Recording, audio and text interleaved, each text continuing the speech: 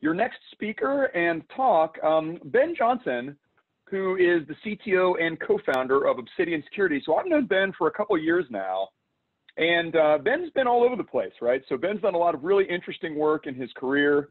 And so he was one of the original founders of a little company some of you guys might have heard of called Carbon Black way back in the day. He's done some other really interesting sort of work in the technical industry, mostly, you know, oriented towards security and defense. And at some point, and Ben, you'll have to just, you know, bear with me. I don't know when you decided that cloud was going to be the move for you, man. But he has shifted gears and is focused on a lot of really interesting problems out there, particularly around the world of SaaS. And that's what he's going to be talking to you guys about now. So Ben, take it away, man. All right. Thanks, Shaq. And you can all hear me okay? Yep. Yep. Sound good. Okay, cool. Yeah, so thanks to everybody for allowing me to present. Lily and Melissa, great talk. Happy to go after you. And Shaq, great talk this morning. I just want to say too, to the whole SANS crew, like this has been awesome in terms of how the logistics work. Like I really like the way you're using Slack and the different rooms. And, you know, of course, we're probably all doing a lot of different virtual events. And I think you're really at the top of what I've seen in terms of communication and the different Slack rooms and things like that. So good job. Not that you need my kudos or anything, but I just want to call out that it's been really cool having these different ways to communicate. So anyways, enough said. Thanks Shaq. And let me see if I get this working here.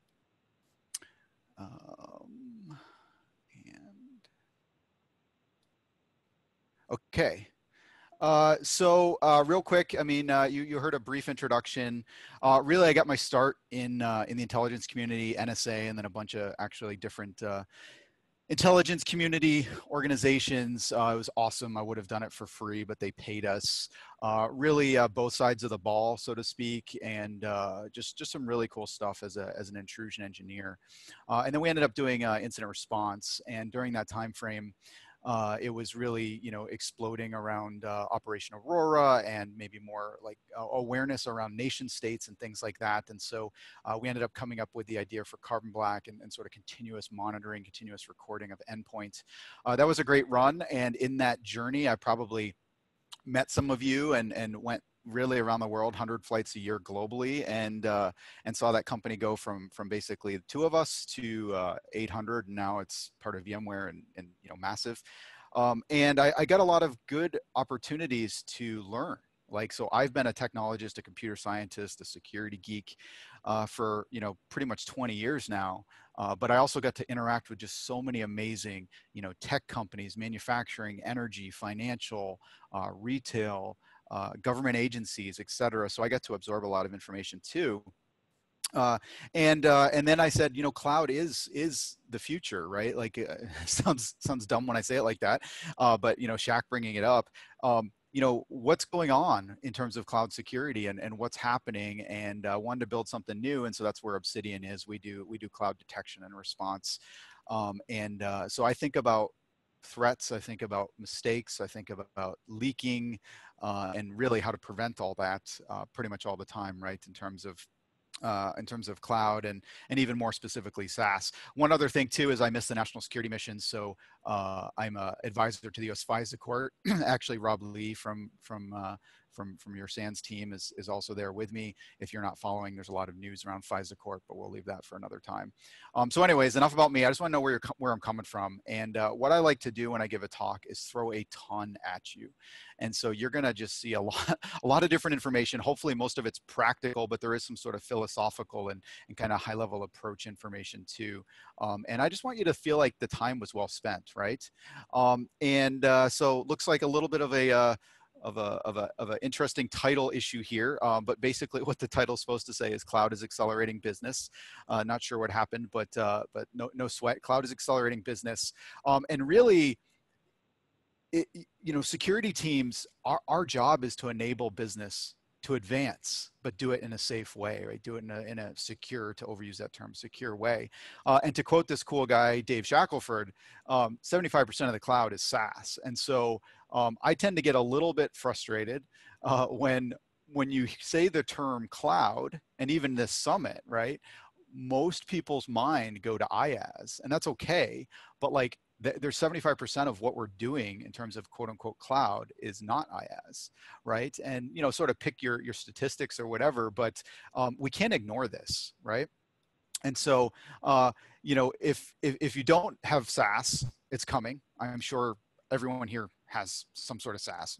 Gmail, Office 365. You're using Zoom, for crying out loud. But it's here, right? And it's only accelerating. I've talked to companies that have 800 SaaS apps. I don't know what you all have, but it's here, right? I think one thing that we forget to talk about sometimes, and I do think there was maybe a little bit of this discussion earlier this morning in either some of Shaq's examples and sort of case studies, or with what Melissa and Lily were talking about. But clouds talk to clouds, so it's not just the adversaries, it's not just our users. Then we have all the API integrations, the third-party OAuth apps. We have sometimes very tight integrations, for example, between G Suite and Salesforce or whatever, where you can literally create events that are called G Suite, whatever, inside Salesforce. So there's just a lot of access, and data is flying all over the place, right? And so we have to think about SaaS, and we have to think about what's going on here. Now, I'm not going to beat this to death. This is probably the 15th time this morning you've heard the word shared responsibility, but SaaS is still our responsibility. And when we think about it, they do a lot of the work for us, right? You're not worried as much about like Linux vulnerabilities and stuff like that. And sorry that I have this like logo sort of showing up here if you're seeing video. But there's still a lot of like, who has access to SaaS? What are they doing in that access? What are they sharing? Are the settings correct? Are the behaviors correct? So you have to understand what's going on. And with SaaS especially, often it's your entire employee population that's using it, which, let's be honest, you're going to have a lot of people that aren't super technical. Maybe in IaaS, you can restrict it to more engineers and production, DevOps and things like that, which we all know still make tons of mistakes with security. I make tons of mistakes too. But when you talk about SaaS, now you have an even, broader range of skill sets of people using these tools. So just something that makes it even more challenging in some ways, right? So when we think about this, cloud security being a priority, and let me build this out here. Your companies are going to SaaS. Your adversaries then are thinking about SaaS. Your users are using it, so therefore mistakes are happening. And if you think about like some of these SaaS providers, like Salesforce literally calls out that you need to be doing audits of behavior, audits of activity, looking for potential fraud and abuse, right? And so we have these always on, always reachable targets. We have user populations that are challenging through oversharing, over-authorization, right? What I found is there's not a whole lot of expertise in cloud detection or in like what we should care about, which is why I think everyone's at a summit like this. And I'm sure we have people that are early in your cloud journey all the way to hardcore experts that could teach me all day long. But we have a very broad skill set. And I think cloud is so much newer than network security, host-based security, that we're still catching up. And when I talk to companies, they're like, what should I care about? Like, I sort of know IOCs now for on-prem or for network monitoring or, EDR or something like that. But what should I care about, right? And so we have this gap often. And then we all know the whole like provision and forget, like you give access to somebody and you never want them to come back and bug you. So often we all have way too much access. And then there's all these logs all over the place. And you heard a bit about, I actually wrote some quotes down from Lily and Melissa, but there's all these different logs and like, how do you look at them and how do you pull them and, stuff like that. I think I even have some quotes from Shaq, but I've picked on him enough about that. And so when we think about this security, it's really the same. There is some differences, but it's really the same because we're trying to allow the business to advance its mission, right? And we want the business to utilize these tools that were adopted for productivity, for cost savings, to help with innovation, right? That's why they're going. That's why all of our businesses or our customers' businesses are going to these platforms, because they want better efficiency. They want better productivity and innovation. And so if you hurt these, you are literally working against the entire business. So you can't slow them down. You can't really, prevent them from utilizing them for the purposes they were adopted or are moving to for. But when you think about it, what do we want? We want to review and monitor access. We want to review and monitor privilege. We want to look at configurations, and we want to understand behavior. So that's not really different if you talk to someone on the network side or trying to monitor HQ or look at everyone's endpoints. It's really not that different. But yet you don't really control a lot of these systems, right? How do you do detection on someone else's stack? Or how do you do incident response when you have to reach in and grab the logs either on demand or figure out all these different logs and things like that? So there are a lot of challenges, even though at the core of it, we're basically trying to do the same thing. So, security's aim for cloud, really protect, detect, respond, right? Pick your framework, pick NIST, pick whatever.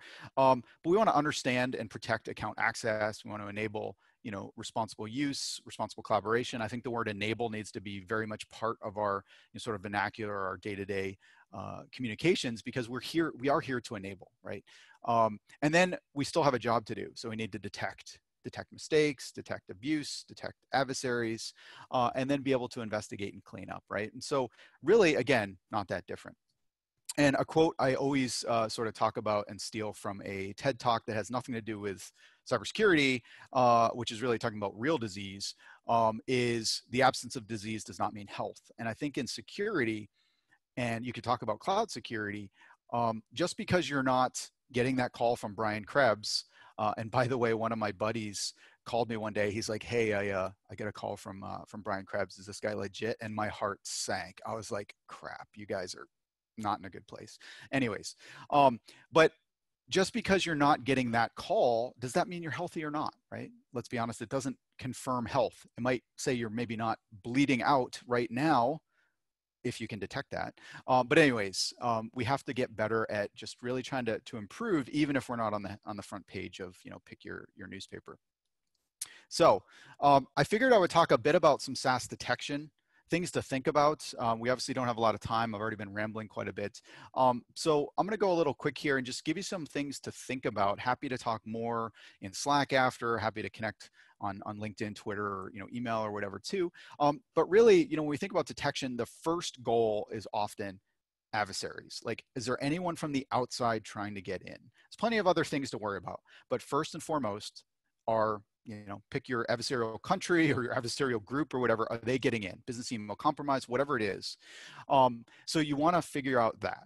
Then you want to think about privileged activity, because that is keys to the kingdom, right? I think the sort of security 101, but you want to understand, like, what are my privileged users doing in Slack or G Suite or Office 365 or Box or Zoom or whatever, right?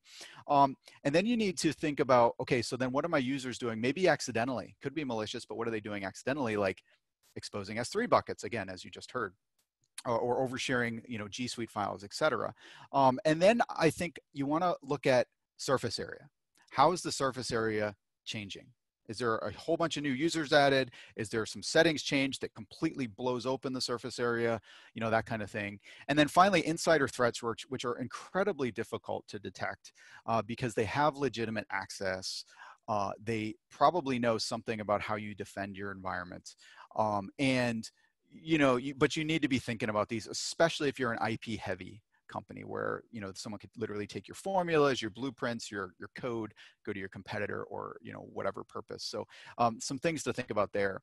Now, if you look at like Office 365, for an example, they try to make some of the information, exposed. So you go in, you have some logs, you can start to see like who's logging in, what IP they're logging in. You can do some searching, that kind of thing. It's okay, right? And I'm trying to call out some of these native capabilities so you don't have to go out and buy something. Of course, there's tools available and such, but there are some native capabilities here. And so if you go in, you can see where people are logging in from. Now, I don't know about you, but for me, I don't really understand these IP addresses. Like, to me, they're just numbers. It's hard for me to memorize all these different IPs among all the other things I'm doing. And so how do I think about that? Now, again, there are some good things here where if I click on it, I get some context and stuff like that. And I can do some searching, but it's not great. So you need to start thinking about how am I going to look at logins and that kind of thing. Now, if I compare it with G Suite, Office 365 actually has the edge up here because G Suite has even less context, right? They do have some useful information, and they are investing, both these companies are investing in some native security tooling and a little bit better UIs, but I'll say their security portions of their UIs are still leaving a lot to be desired. So you can really see like somebody logged in with Google or maybe some other, I mean, with a password or maybe some other methods. It's okay. It's not great, but at least you can start to get some understanding of kind of what's going on and who's failing, you know, maybe looking more at the failures here. Now, Salesforce has a lot of issues, and I'm not going to beat up Salesforce too bad, but they're just such a massive app, massive tool that it's incredibly complicated. But one thing they do very well is they actually try to geolocate the IPs and tell you how you're logging in, like which application or that kind of thing. But the cool thing is I can much more quickly say, hey, wait, why was this login from, you know, some continent that I don't even have people on? That makes a lot more sense to me than an IP address, right? So there is some better context there that you can go into their UI and detect, right? So I do like some of these aspects of being able to call this stuff out. Now, what should you care about when it comes to logins? And again, I know we have a breadth or broad audience here, so some of this might be, oh wow, this is really cool, and some of you are like, yeah, this is like I know all this stuff. So, you know, hopefully you're all taking something away here. But you know, I think if you don't have a lot of time or you don't have a lot of expertise, you know, start with your admins. Again, kind of privileged users, you know, some core security concepts, but when are your admins logging in from? When are they logging in and where are they logging in from? And then if you can start to spread that out and looking for unusual login locations across your user population, that's a pretty good indicator, right? Not going to say that alone will confirm, you know, compromise, but you need to understand where people are logging in from. And if I'm always in California and all of a sudden I'm logging in from Holland or, you know, Greece or somewhere in Asia, that's pretty weird, right? And then spikes and failed logins, right? You want to get ahead of the problem. So if you can get ahead of the problem and try to figure out, wait, why is this person being targeted? Or are they being targeted? You know, that kind of thing. You can at least say, hey, wait, they're being targeted and they don't have MFA right now or whatever, right? Just helps you get better context. And then, you know, maybe who's coming after you or who's targeting you, IP or geolocations that are targeting many users, you know, password sprays, credential stuffing, really trying to get in through any means necessary. You got to look at that stuff, right? Now, continuing on, another thing you really need to keep an eye on is privilege changes or access changes, right? And so in Office 365, you could search for who's getting added to different roles, different groups. And if you go and look at these screens, you can actually get some context. Now, it might be a little bit messy in this big JSON blob, but you can at least go in and look and see which user basically modified another user's privileges, granted them more privileges or removed them, you know, that kind of thing. Because, you know, especially all of a sudden you get a brand new global admin in Office 365, which you can basically do anything. That's a huge event. Maybe it's completely legit, but that's a huge event. So you really need to be looking for privilege changes, and it can be incremental. You don't have to necessarily wait until they get maximum sort of root privileges. You know, someone gets a little bit more and more privilege. Now all of a sudden they can, you know, add other users, or they can access certain new apps within Office 365 and that kind of thing. So just need to keep an eye on that. And whoops, looks like it's a theme having some of these clicking issues. Okay, so in G Suite, they actually do give you some pretty cool context here where people are added to roles or given certain licenses and that kind of thing. So you can go in and get some maybe better intel here. And they even have some alerts.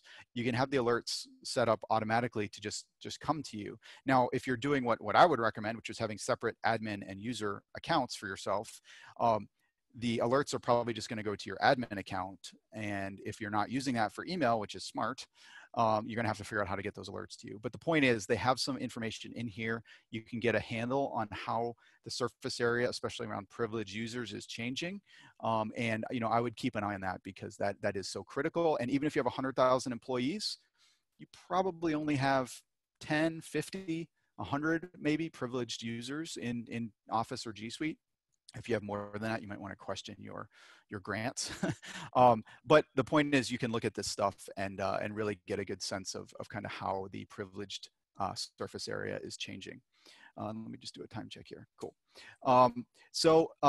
What should you care about, right? So certainly new privileges granted, because people can do more, right? Adversaries in, they've compromised an account, and all of a sudden they get more privileges, they can do more, insider can do more.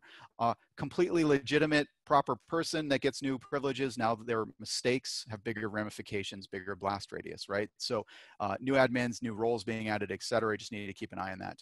You also want to keep an eye on removal of privileged access. I've seen major companies where they literally got down to only one user had sort of global admin in Azure for all of production. And they were like, oh man, if that person gets hit by a bus or goes in the hospital or quits or whatever, we could be really, really hurting. So there's part of it could be malicious, but part of it's just sort of business continuity and thinking about, removal of privileged access. And the other things too is it's not just about your account literally getting bumped up to a new privilege level. If you get specific grants like mailbox delegation, that's where maybe you can read, I've seen university deans where all of a sudden a bunch of people get granted access to the dean's mailbox. And now they're not logging in as the dean, but they're getting access to the mail. They can read the mail and that kind of thing, which could, provide insights. And especially if you're a corporation doing mergers, you can do all sorts of insider trading on certain information, right? So you just have to keep an eye on that stuff. And then can you correlate all that to a source of truth, like an HR system? Like if you're using Workday or some of these other HR systems as really your source of truth for people, when you see a new user in G Suite or Office or Box or whatever, can you correlate that back and say, wait, this person doesn't even exist. It's a fake account or whatever. And then finally, like, sort of the hidden threat, maybe it's not hidden, maybe you all think about this, is contractors, consultants, MSSPs. They go in and the first thing they do is add like 4 global admins in Office because they're monitoring your Office 365. Maybe that's okay, but now your surface area is exploding and then they switch or they rotate out people or whatever, and you just continue to get this sort of bloat or creep around access. That's pretty damaging. And we've seen, it could be Salesforce accounts that are a contractor who came in or an outside counsel who came in like 3 years ago. They still have system administrator rights in Salesforce, but they haven't logged in 2 years. So like we've seen a lot of sort of failures around cleanup. So keep an eye on, contractors and consultants and that kind of thing.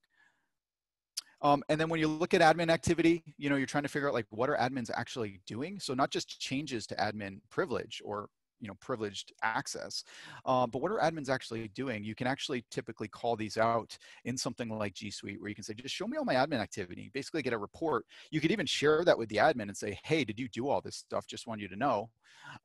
Or you can have sort of other oversight and that kind of thing. But if nothing else, you're logging it, you're looking at, kind of what's going on from the privileged users, which should be a small amount of your work if, if users are really using their accounts for, user level purposes. And in Box and Dropbox, you can do similar. You can say, show me all the privileged activity. The things I don't like in these systems are that you have to know what to look for. So in Google, you can basically say, show me all admin activity. In Box and Dropbox, you have to actually come in and say, like, I want to check all these boxes because all of these are basically privileged events. Then, give me the report. And so it is a little bit extra work, but the cool thing is you can go in and see what the admins in these apps are doing. And by the way, I should have said this like 15 minutes ago or whenever I started. One of my biggest surprises in this now, my job now, which is, focused on cloud security and often SaaS, is how disconnected the security teams typically are from the application owner. So you have the Salesforce owner, the Workday owner, the Office 365 owner. Security is like over here. And I don't think it's that different from AWS, where there's often engineering or production owns that, and security has to sort of sometimes beg, quite literally, for access. But in SaaS, it's often even worse because sometimes those SaaS apps aren't even part of IT. And so security and maybe even IT have to figure out how to get access. So if you do get access, you might want to have security doing oversight of the admin activities. Again, maybe not for malicious purposes, maybe for malicious purposes or concerns, but just to make sure like people aren't changing your security posture or some of that accidentally or making other mistakes, right? So really security needs to try to get some of this access. I'm going to stick to the keyboard. Whoop. I think it's still going forward. Let's see. Sorry about that. Okay. So the other thing I think about is, and I think we all think about this, is broadly shared files, right? We use a lot of these tools to collaborate, to share, to use them for, maybe documents or files and that kind of thing. But a lot of times it's easy to overshare. You accidentally share it with the whole company. Okay, that's probably not good, but at least it's within your company. You overshare it with the whole internet. Okay, that's maybe not good. You send people links that are anonymous links, and then they add other people to the thread, and next thing you know, all these other people can just click that link, and there's no password or no accounts required or anything. So you can look in places like G Suite and try to understand like who is sharing files. In fact, you can even say, hey, tell me any files that changed from internal only to external visibility, meaning someone outside, either a specific person or maybe anyone with a link, that kind of thing can come in. So really, I think that's a good area to focus on, especially if you've done like single sign-on and multi-factor authentication. You're probably not going to get compromised that much, right? I mean, that's the loaded statement and probably a whole talk in itself. But if you do MFA right and you do SSO correct, then you're more concerned about from the inside out, like what you're sharing, and similar to like the S3 buckets and stuff like that, like oversharing. But the cool thing is some of these tools you can go in and actually see what's going on. The other thing, this is sort of the really hidden threat here, which is OAuth or third-party apps. So what if you're not familiar with this? You add a app to Slack, or you sign into a website and say log in using my Gmail account or my Google G Suite account or Office account, and you often grant some scopes. Now it might just be your identity, like verifying your email, but it could be like full Google Drive access. So now all of a sudden you grant Google Drive access to some, less trusted app, let's say, and then every file in your company is by default shared within the domain. So someone shares a file with everyone, they're also actually sharing it with this app that's shady, right? So you need to be very careful here. And the one thing to note is there's a huge number of attacks going on with OAuth apps because it makes MFA basically irrelevant. If I send you a link and say, you're invited to this awesome new Google Drive 2.0 experience where everything's much better or whatever, and you click it, you're already signed into your account. And then you're authorizing that app grants. So that user, the person that's driving that doesn't need to log into your account, doesn't need to go through your MFA or trick you to put your MFA tokens in. So OAuth is a huge risk. Now it's a huge value. There's a lot of value there too.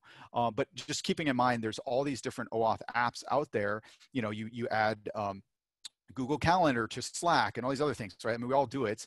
But the point is go in and look at what's going on and who's granting access to these and who's granting sensitive access. And a lot of these different tools, some of them it's pretty hard to find, but they often do expose, like here's the applications that are getting access to, to your accounts or your APIs.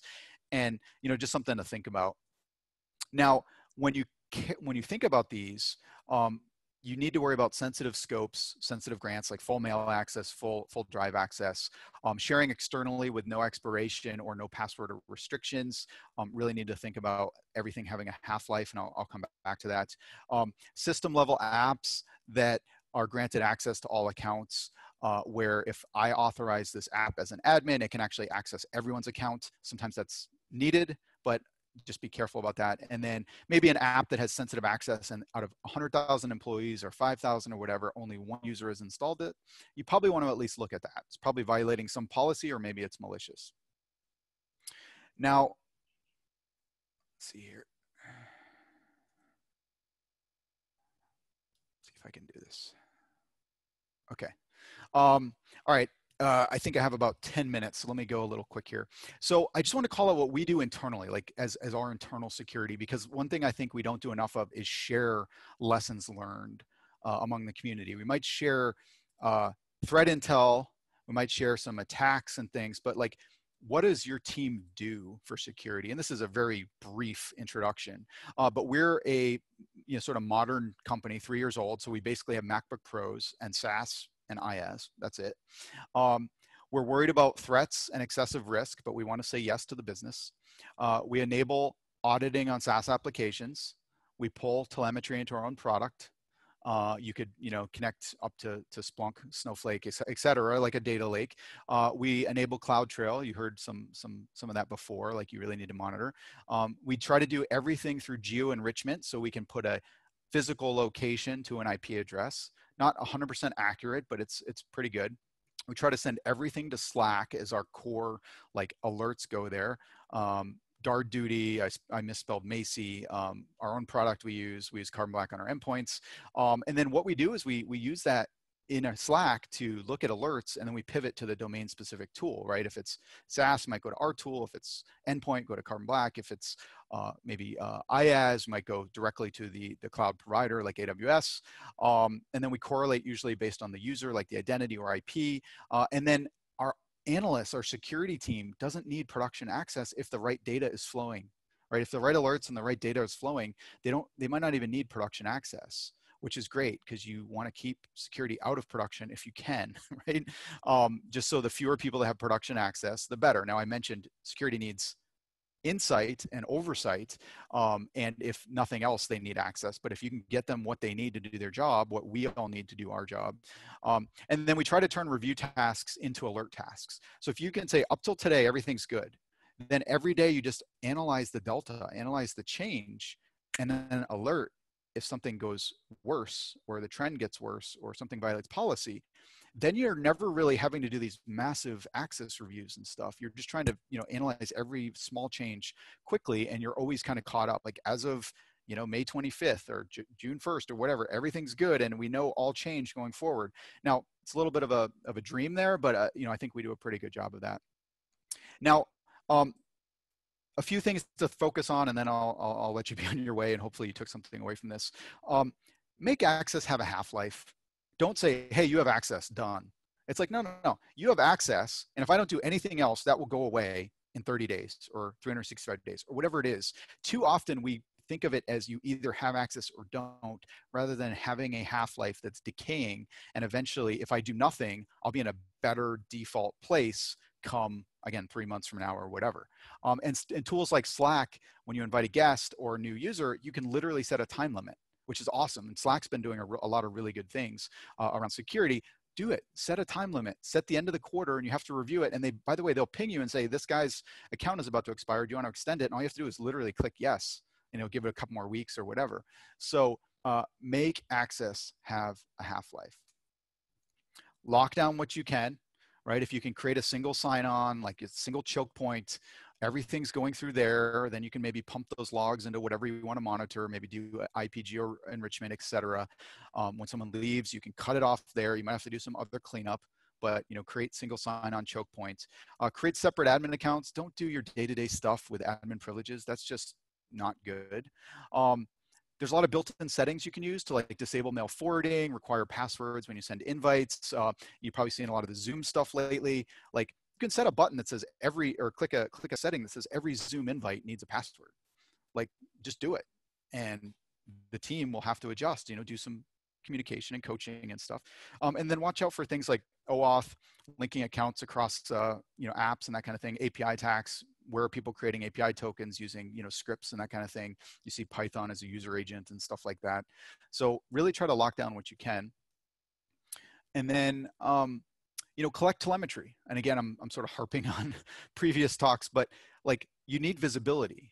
You need to understand what's going on. Like, I don't know if you guys are familiar with sort of the sales mantra of always be closing. Well, I actually wrote down, I don't know if it was Lily or Melissa who said it, but it's basically like always be monitoring, right? Like, so always be monitoring and get telemetry, whether you're pumping it directly into a SIM, a data lake, some other kind of tool, whether you're using some of these SDKs or sample code to go reach out and pull the data yourself and sort of massage it.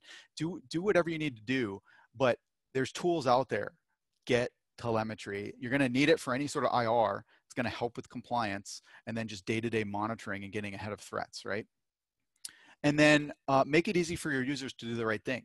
Give them what they need, and sometimes they want things they don't need, and you have to give them that. And if you have a low-pain process to approve new stuff, the users will do the right thing. If you make it hard to get approval, they will never give up access, right? One of my buddies is a trader at a huge Wall Street firm. He's like, we all always say yes to we need these accounts because we know it'll take 6 months to get them back if we give them up. So make it easier to get stuff, which then therefore makes people more comfortable giving up access they don't need. And if you're a user, an engineer, an individual contributor, like consider security when you're working, consider privacy, productivity, as we talked about, and then, go through the processes that you've established. And then, make your teams own it. With 800 SaaS apps, you have to have the business owner, basically the data owner, care. Whoever brought in that SaaS app needs to understand how they can get some help from security, some oversight, some reviews. But ultimately, if they're going to own it, they need to actually do that, own it. And then really make sure they can enable, or make sure you enable integrations into authentication, logging, et cetera. Continuously provide guidance, monitor, pen test, all the things that should be happening. And I do think this is a huge opportunity for us to unify cloud, via cloud, unify IT and security, appropriate tech, appropriate risk. I have heard that we're creating the same problems in 10 days that we took 10 years to create on-prem when it comes to cloud. So we have to really understand we can get better really fast or we can get worse really fast. So we need to think about that. And I gave a whole talk just basically on this slide at B-Sides Augusta last year, which you can go find on YouTube. But really, this is all you can do. You can slow attackers down, or you can speed defenders up, or ideally both.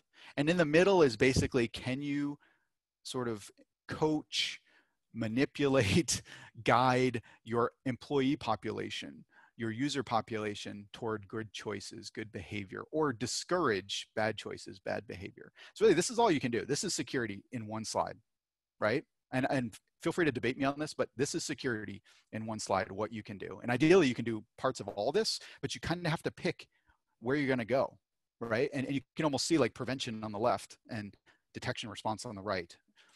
And, SaaS is not going away. With 18 employees, some of the statistics are that you probably already have 81 SaaS apps. 18 employees, 81 SaaS apps. So we got to think about this. And to quote a CISO I recently talked to, the journey is going to end in SaaS, right? We're trying to get more and more away from owning IT, from owning compute, serverless computing. We're going to have AWS and Azure and GCP and IBM Cloud, or Oracle Cloud, pick your cloud. We're going to have, from an IaaS perspective, we're going to have that for a while, but we're all trying to get out of the business of doing things that aren't really making us money. And so the journey is going to end in SaaS. So with that, thank you very much. Happy to chat on Slack or over other mediums. And Shaq and everyone, thanks for having me. Thanks, Ben. What a great chunk of wisdom you've imparted to us. We do have a couple questions from both Slack as well as the Zoom portal. The first one from Zoom is from Vikram. Can't you limit the scope of OAuth tokens so that they can't be misused by malicious links or apps? Yeah. So the question is, I mean, this is Zoom, so I think everyone heard it, but I'm used to being on stage and like repeating the question. Yeah. So the question is, can you limit OAuth app scopes? Yes and no. Sometimes in the SaaS application, you can say, don't allow someone to install an OAuth app that has this scope. That's sometimes. Now, also what you're going to run into, it's similar to like whitelisting on an endpoint. Like that works in theory until all of a sudden the executive or, the high paid consultant or something needs to install an app that needs that scope. Often you can't be super granular where you can say just this person can install this scope. At least we haven't moved that far yet with sort of SaaS controls and stuff like that. So good angle. Like, yeah, try to reduce whatever scopes that can be prevented from being granted. But in reality, I think it's pretty hard to do that. Okay, great. Charisma asks, instead of alerts going to Slack, why are you orchestrating these alerts to collect all the data from these tools and present in a single pane of glass to be worked? Yeah, I think so. We already live and die in Slack as a company, just as in terms of communication. And so we're already getting human requests in Slack. We're getting operational alerts of things going down or things getting slow in terms of a infrastructure component or whatever in Slack. And so our alerts going to Slack is just that same sort of single pane of notification, we'll call it, for anything sort of company related.